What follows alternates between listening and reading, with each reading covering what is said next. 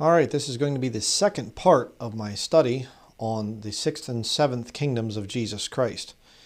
This will be on the seventh kingdom, the kingdom that is set up by the Son of God, eternal in New Jerusalem. Okay, it is not on the physical earth like the sixth kingdom, and it's going to last a lot longer than 1,000 years. All right, if you haven't watched the first study, then you need to go back and watch that one to get in context of what we'll be saying in this study. Turn first to Daniel chapter 3. I'll show you the only reference in the King James Bible to the Son of God in the Old Testament. This is a very interesting thing. Daniel chapter 3, verse 25.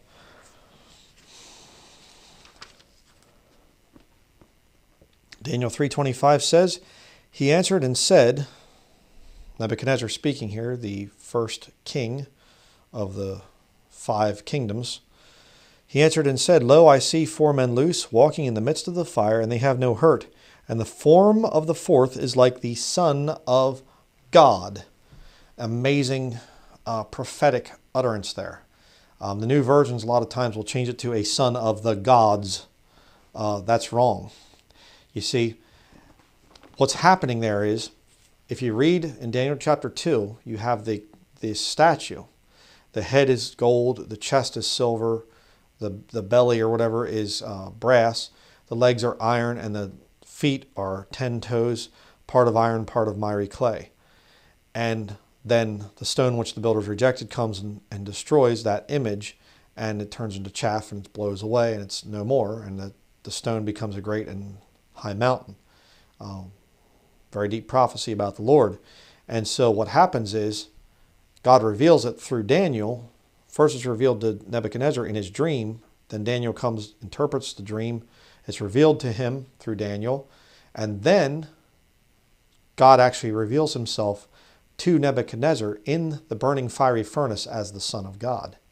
He sees the form, and it's like the Son of God. What was Jesus Christ? Son of man, Son of God.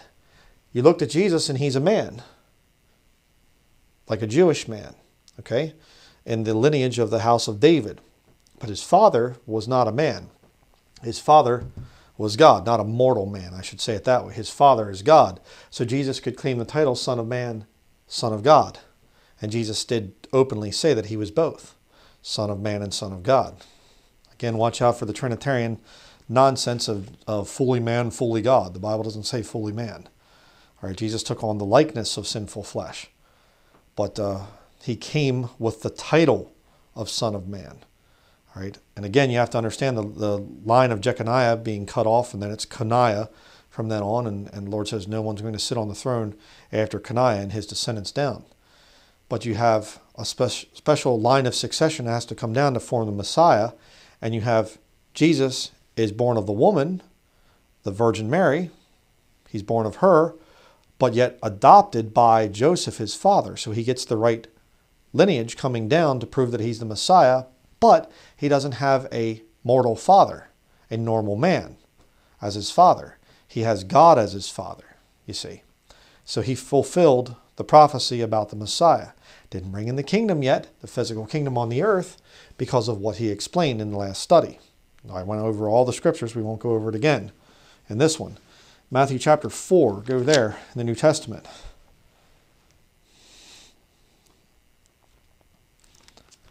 Matthew chapter 4, verse 1 through 11. Then was Jesus led up of the Spirit into the wilderness to be tempted of the devil. And when he had fasted 40 days and 40 nights, he was afterward and hungered. And when the tempter came to him, he said, If thou be the Son of God, right there, command that these stones be made bread. But he answered and said, It is written, Man shall not live by bread alone, but by every word that proceedeth out of the mouth of God. It's a pretty interesting thing there. If you're really the Son of God, if you have power over nature and creation, command that those stones be turned into bread. Turn them into bread. Come on, show me you have power over creation. And the Lord says, my word's more important than that. Well, God didn't really care much about his written word and whatever else. He's exalted his word above his name.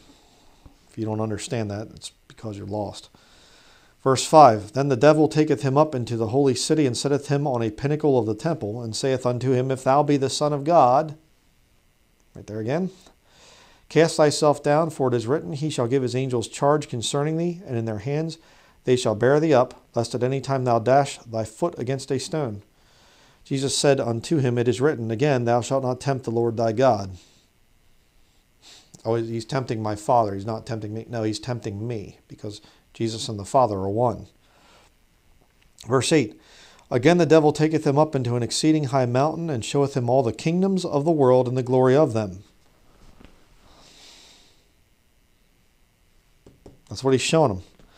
And saith unto him, All these things will I give thee, if thou wilt fall down and worship me. Hey, Jesus, let's just go ahead and fast forward the 6th kingdom here. I'll just wipe out the Roman kingdom that's, we're in the 4th kingdom right now. I'll wipe that out and I'll give it to you right now. Let's just cut out the middleman, okay? Wipe out a couple thousand years of history. Worship me, I'll give it to you. That's what the Romans are doing. Going back through all the different kingdoms, that's what they all did. They all worship me. I give them the kingdoms. You do the same. I'll give it to you right now. Forget the cross. Forget all that nasty stuff you have to go through. Come on, let's make this happen right now. Then saith Jesus unto him, Get thee hence, Satan, for it is written, Thou shalt worship the Lord thy God, and him only shalt thou serve. Then the devil leaveth him, and behold, angels came and ministered unto him. Jesus said, No, I'm not going to break my word. That's what Jesus is talking about here. No. It is written, Thou shalt worship the Lord thy God, and him only shalt thou serve. I'm not bowing to you, Satan. You're a created being. I am the creator. I am the Son of God. But I'm not going to break what is written for anybody. Could the Lord have taken the kingdom? Sure. But you see, then he would have been submitting to the devil, which the Lord never does. Matthew chapter 8.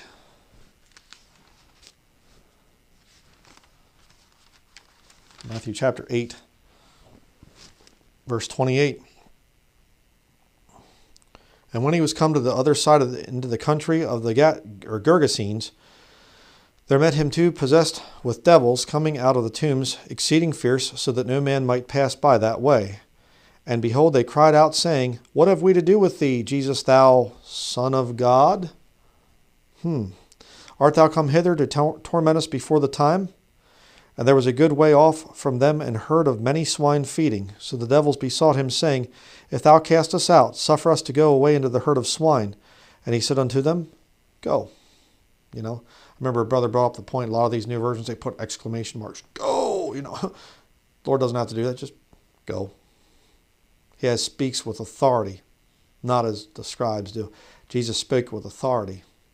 Go. No exclamation mark. And when they were come out, they went into the herd of swine, and behold, the whole herd of swine ran violently down a steep place into the sea and perished in the waters. 2 very instructive things that you need to remember. Number 1, people that are possessed with devils, they can see things that are spiritual, and they'll talk about the Son of God and praising and worshiping Jesus and everything else. If you really want to see, if you're a scientist and an atheist and whatever else, atheistic scientist, you want to see proof of devil possession, find the nearest charismatic Pentecostal church and go to it. And you'll see devils manifesting themselves and, oh, Jesus is the Son of God, and oh. Devils worship the Lord. Something to think about there. That's one thing to remember.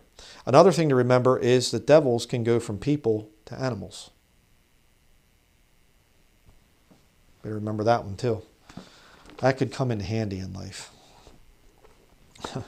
Matthew chapter 14.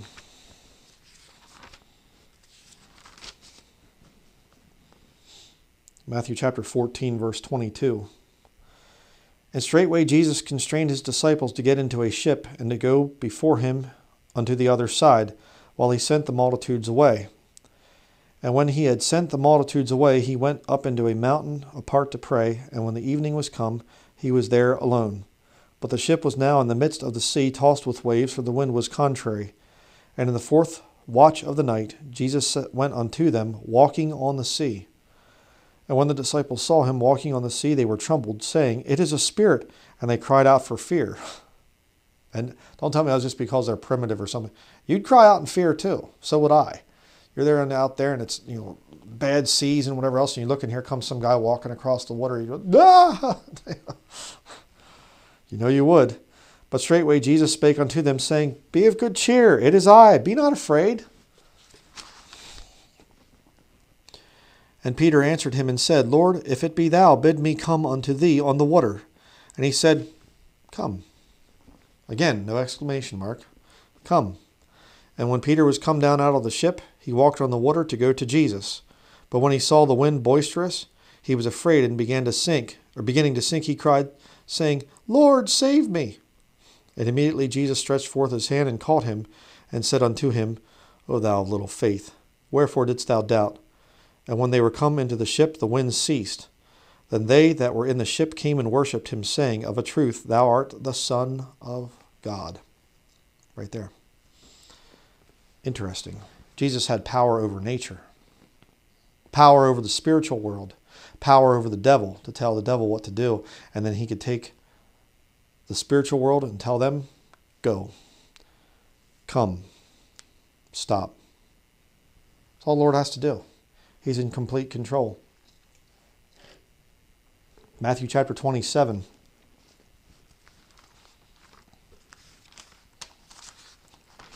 You see, there were times when Jesus was here on the earth where he was showing his power and his inheritance as the Son of Man.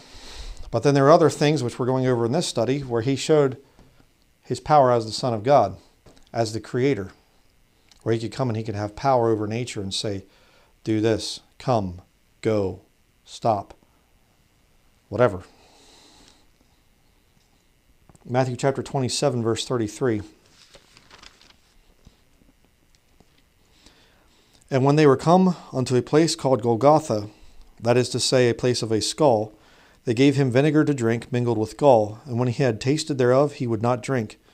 And they crucified him and parted his garments, casting lots, that it might be fulfilled which was spoken by the prophet. They parted my garments among them, and upon my vesture did they cast lots. And sitting down, they watched him there, and set up over his head his accusation written, "This is Jesus, the King of the Jews." Then were there 2 thieves crucified with him, one on the right hand and another on the left. And they that passed by reviled him, wagging their heads, and saying, "Thou that destroyest the temple and buildest it in 3 days, save thyself. If thou be the Son of God, come down from the cross." Likewise also the chief priests, mocking him with the scribes and elders, said, "He saved others, himself he cannot save. If he be the King of Israel, let him now come down from the cross, and we will believe him." Okay, notice what they said. If thou be the Son of God, if thou be the King of Israel. Completely ignorant that they were the ones that are getting him killed. Oh, if you're really the real thing, then you should be able to be more powerful than us. Didn't quite understand why he came to die. Because they weren't reading the scriptures. Verse 43. He trusted in God, let him deliver him now, if he will save him, for he said, "I am the Son of God." The thieves also, which were crucified with him, cast the same in his teeth. Now from the 6th hour there was darkness over all the land unto the 9th hour.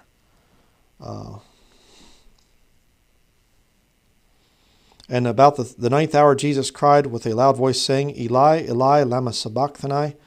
That is to say, my God, why hast thou forsaken me?" What did Jesus die as? Jesus died as both. The Son of Man in the likeness of sinful flesh, but he also died as the Son of God. God shed his blood. Acts chapter 20. Feed the church of God, which he hath purchased with his own blood. Yeah. Next we're going to go to Romans chapter 1.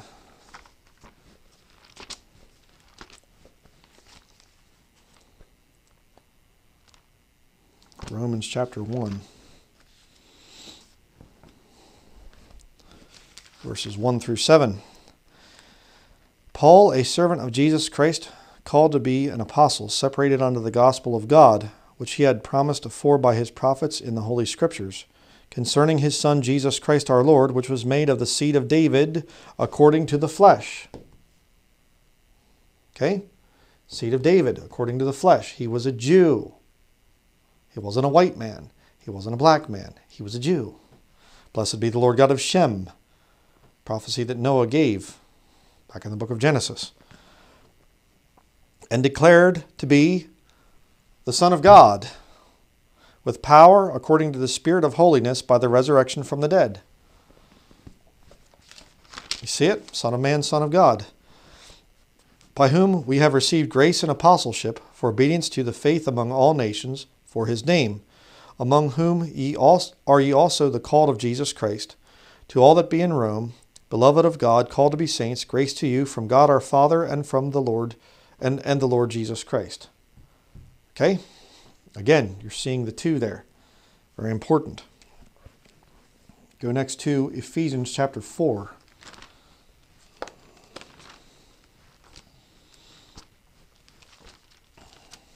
Ephesians chapter 4.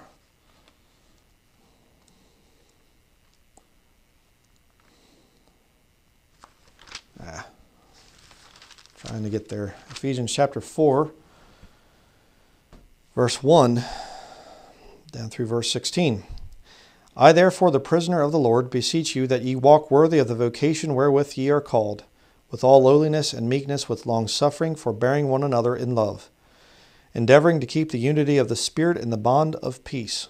There is one body, not three, and one Spirit, not the Holy Spirit, and then God the Father is a Spirit, and then Jesus has his own Spirit. That's three. Okay?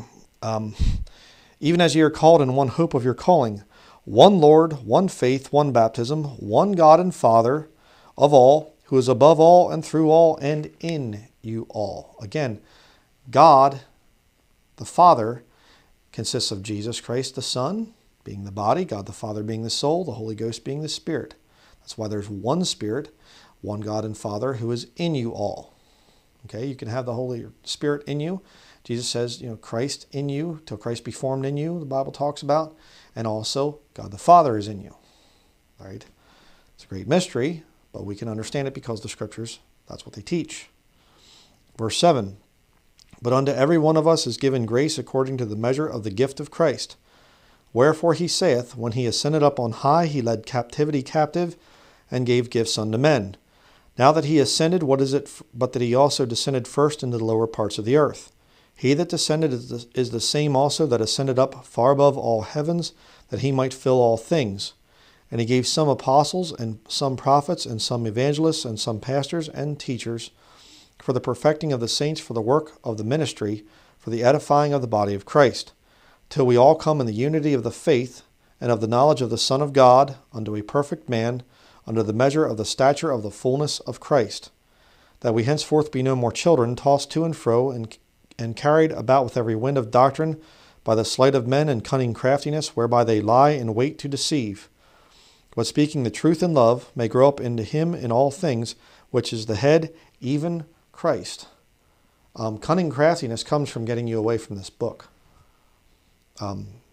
That's what people do. That's what false prophets do. That's why they will just say the Bible says, and they'll put scriptures up on the screen, but they won't say turn in the Bible. It's very important. I always have to emphasize that. Verse 16, from whom the whole body fitly joined together and compacted by that which every joint supplieth, according to the effectual working in the measure of every part, maketh increase of the body unto the edifying of itself in love. This I say therefore, and testify in the Lord, that ye henceforth walk not as other Gentiles walk, in the vanity of their mind. Okay? So, keep reading there, but the point I'm trying to make is that when Jesus Christ came to the earth, he came as the Son of Man for the Jewish people, but he was the Son of God. He came and offered the kingdom. They rejected it, so it got put off for a while. But you can have eternal life today. You can inherit that. Okay? It's an important thing there. Hebrews chapter 4. You can have a relationship with the Son of God. The Son of Man is not physically on the earth right now. Hebrews chapter 4. verse 11. Let us labor therefore to enter into that rest, lest any man fall after the same example of unbelief. For the word of God is quick and powerful and sharper than any two-edged sword, piercing even to the dividing asunder of soul and spirit and of the joints and marrow, and is a discerner of the thoughts and intents of the heart. Neither is there any creature that is not manifest in his sight, but all things are naked and opened unto the eyes of him with whom we have to do. Right here. Instruction manual. This is the book. This is what you live your life by. Seeing then that we have a great high priest that is passed into the heavens, Jesus, the Son of God, let us hold fast our profession. For we have not an high priest which cannot be touched with the feeling of our infirmities, but was in all points tempted like as we are, Son of Man, yet without sin. Let us therefore come boldly unto the throne of grace, that we may obtain mercy and find grace to help in time of need. We have a great high priest in heaven, and he knows what we've been through. Okay, high priest in heaven, he knows what we've been through. Got it backwards. It's an important thing to remember that. 1 John chapter 5.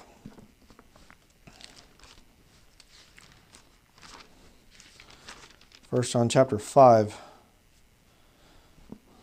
There's a lot of very important verses in this that talk about the thing of the Son of God, all right, and the eternal nature of it, the spiritual nature of it. Whosoever believeth that Jesus is the Christ is born of God, and every one that loveth him that begat, the Father, in other words, loveth him also that is begotten of him, the Son.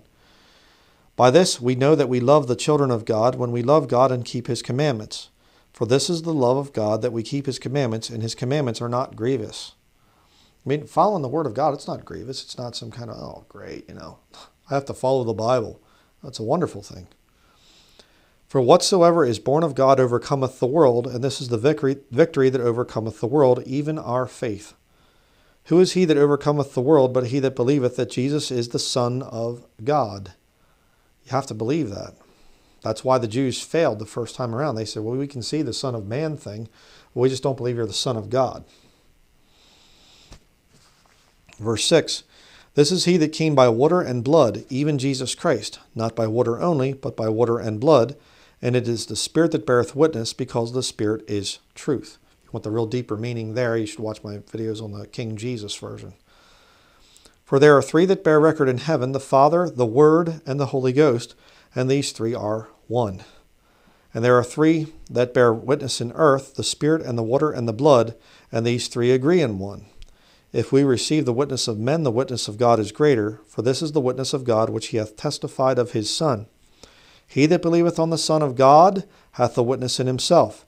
He that believeth not God hath made him a liar, because he believeth not the record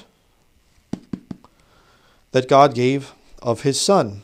And this is the record, that God hath given to us eternal life, and this life is in his Son.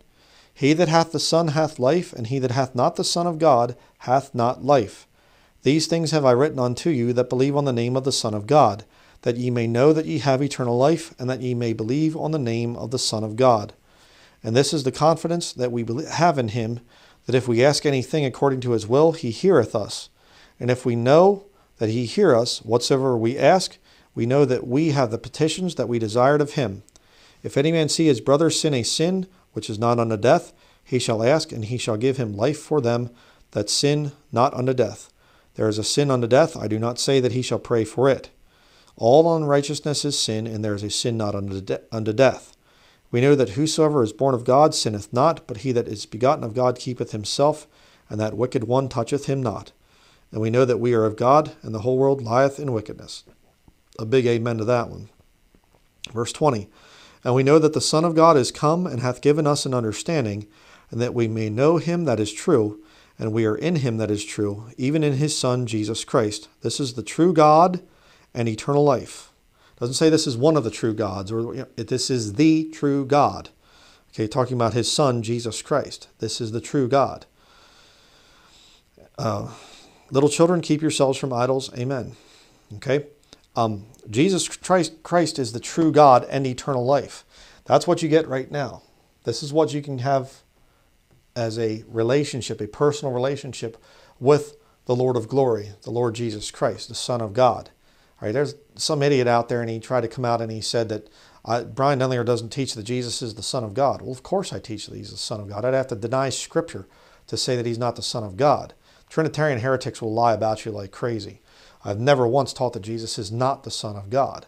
All right, they just assume because I say that Jesus and the Father are the same being, that means that there is no Son, then it's all just the Father. Rocks for brains.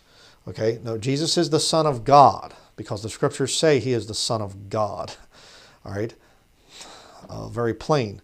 If you don't believe that he's the Son of God, then you don't have the Father either, by the way, because they're the same being. So, but please understand what I'm saying here. All right, he came to his own, to the seed of David, and he offers the kingdom. Okay, my ancestors, my ancient barbaric ancestors, that's why I'm born again barbarian here on YouTube. The Bible definition of barbarian in the New Testament would have been the people of the Nordic cultures, the Germania, Britannia, back in that time frame there, the 1st century. My ancestors didn't have a 1,000-year kingdom promised to them. Okay, it was for the Jews. The throne of David there, it's for the Jewish people. I didn't have that, but my ancestors served the Lord Jesus Christ, and so the Lord said, okay. As time went by, I'm not saying in the 1st century, when we heard the gospel, when I heard the gospel, I said, okay, I'll serve the Lord. I believe that Jesus is the Son of God. But I get in here at salvation, but I'm also going to get into this because of inheritance. Because the Lord's saying, okay, now I'm going to make you an adopted son. You've come to me, you put your faith in me, I'll bring you over here and I'll give you some inheritance in that millennial kingdom. And you can rule and reign with me for that 1,000 years, which I'm really looking forward to. That's going to be great. Revelation chapter 2. Revelation chapter 2. If you remember the last study we read in Revelation chapter 1 about the description of Jesus Christ that John sees as the Son of Man. Okay, Revelation chapter 2, verse 18. Okay, now look at this. And unto the angel of the church in Thyatira write, These things saith the Son of God, who hath his eyes like unto a flame of fire, and his feet are like fine brass. Okay, keep your hand right there. Look over at the page at Revelation chapter 1, verse 14. His head and his hairs were white like wool, as white as snow, and his eyes were as a flame of fire. Revelation 2:18, his eyes like unto a flame of fire. Verse 15 of Revelation chapter 1, and his feet like unto fine brass, as if they burned in a furnace. Okay? Revelation 2:18, and his feet are like fine brass. So you have here in Revelation chapter 1, verse 13, you have Son of Man. Over here in chapter 2, verse 18, you have Son of God. Same being, same man. It's not two different beings. Okay? Son of God, Son of Man. Beautiful thing. Son of Man has a 6th kingdom, 1,000 years on the earth. Mount Zion, let's go up to the King, and he will teach us of his ways. All the world will worship the King. Okay, they will rule and reign with Christ for 1,000 years. Revelation chapter 20. 6th kingdom, 1,000 years on the earth. 7th kingdom, eternal in New Jerusalem. Let's see here. Go to the next page. And Revelation chapter 20.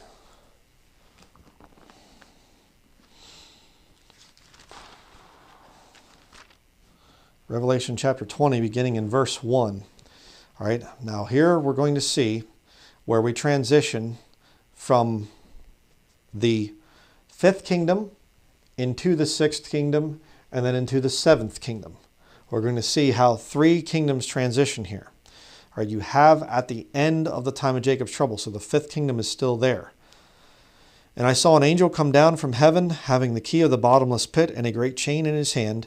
And he laid hold on the dragon, that old serpent, which is the devil and Satan, no question who this is, and bound him 1,000 years, and cast him into the bottomless pit, and shut him up, and set a seal upon him, that he should deceive the nations no more, till the 1,000 years should be fulfilled, and after that he must be loosed a little season.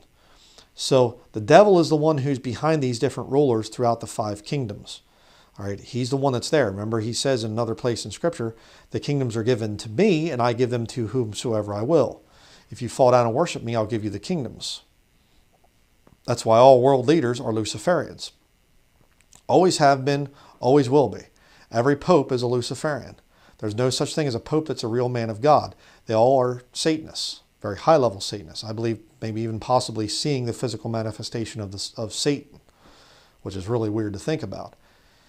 But these guys, that's what they are. So the devil gives them the kingdoms.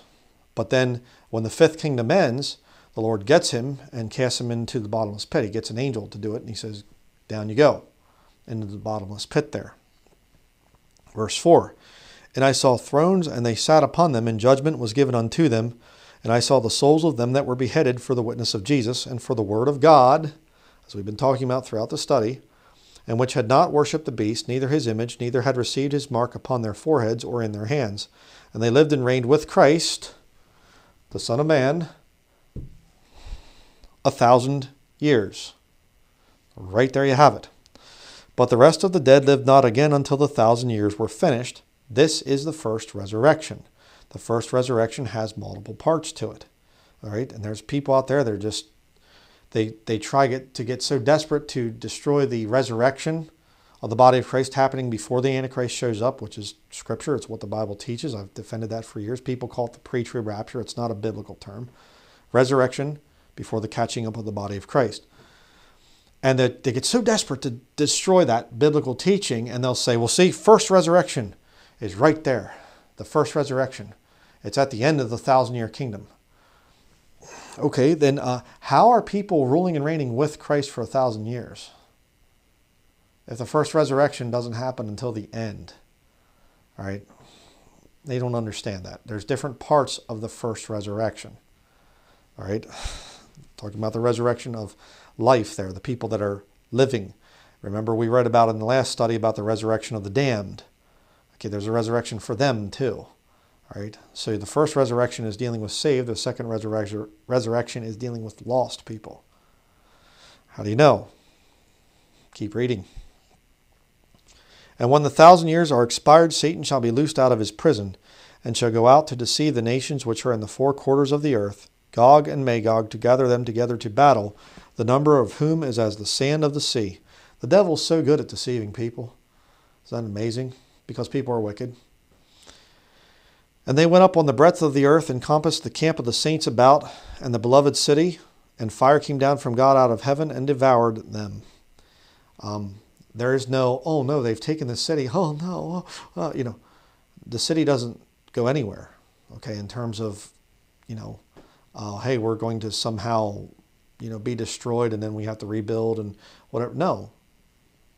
There you go. It gets burned, in other words. But look at verse 10. And the devil that deceived them was cast into the lake of fire and brimstone, where the beast and the false prophet are, and shall be tormented day and night forever and ever. There's no annihilationism there, by the way.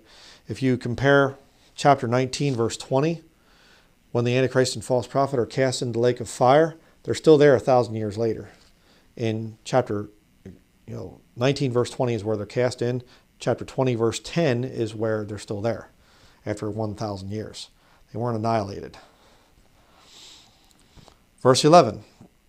And I saw a great white throne, and him that sat on it, from whose face the earth and the heaven fled away, and there was found no place for them. And I saw the dead, small and great, stand before God, and the books were opened, and another book was opened, which is the book of life, and the dead were judged out of those things which were written in the books, according to their works. And the sea gave up the dead which were in it, and death and hell delivered up the dead which were in them, and they were judged every man according to their works. And death and hell were cast into the lake of fire. This is the second death. The resurrection comes up, and first resurrection is saved. Second resurrection comes up for the lost, and they're damned. The second death. Verse 15, and whosoever was not found written in the book of life was cast into the lake of fire. There you have it. Okay? And that is when the 7th kingdom begins. How do you know that? Keep reading. Revelation chapter 21. And I saw a new heaven and a new earth, for the first heaven and the first earth were passed away, and there was no more sea. And I, John, saw the holy city, New Jerusalem, coming down from God out of heaven. Right there you have it. Prepared as a bride adorned for her husband. And I heard a great voice out of heaven saying, Behold, the tabernacle of God is with men, and he will dwell with them. He, singular. And they shall be his people, and God himself shall be with them and be their God.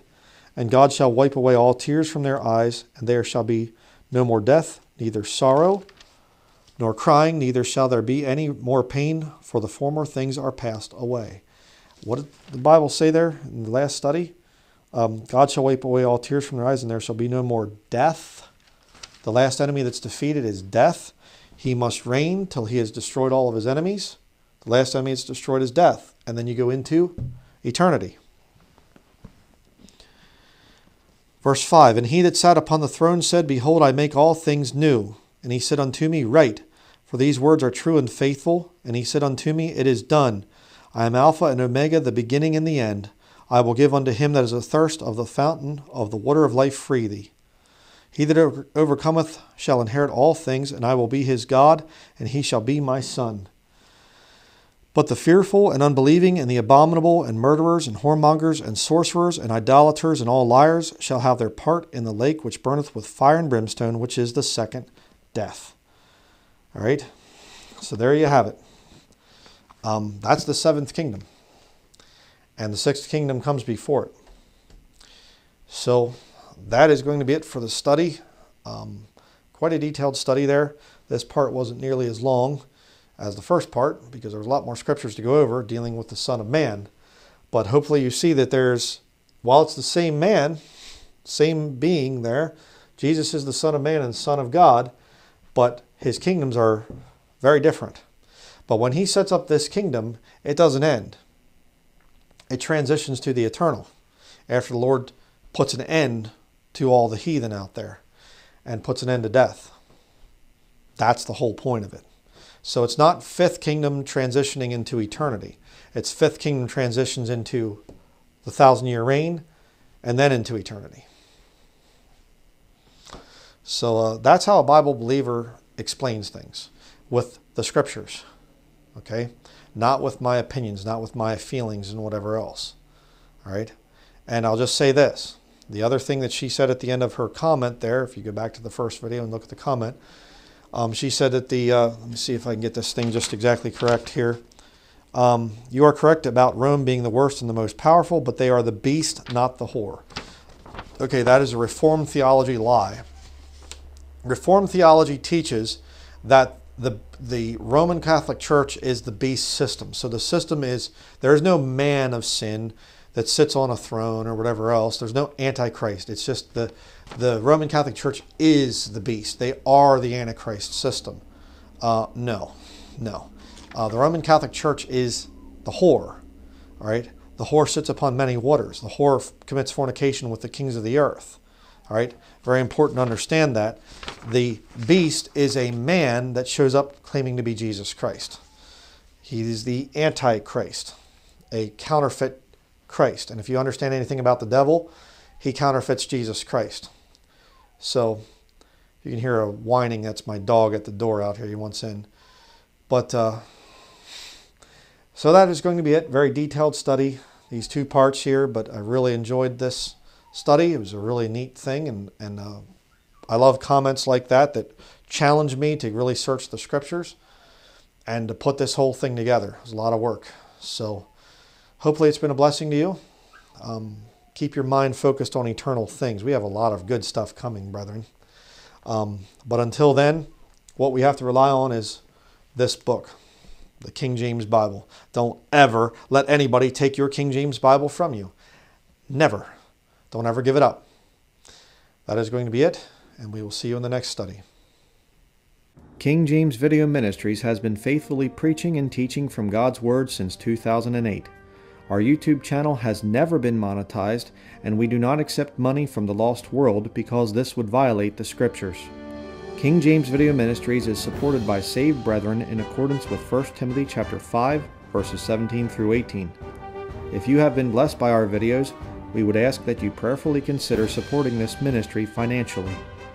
You can donate online by visiting www.KingJamesVideoMinistries.com or by sending a check or money order to King James Video Ministries, P.O. Box 214, Patten, Maine 04765.